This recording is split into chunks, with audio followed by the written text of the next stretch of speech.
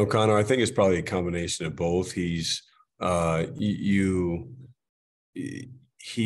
the real time experience of doing it in games, which has been helpful. But he's worked his butt off. I mean, he's in here every morning with a meal, and after practice, they're watching film, and preparation leads to confidence. And so I think just knowing what it takes, learning from it, and then he's got tools on the court. You start to, when you haven't done something before, I think he was overthinking some too.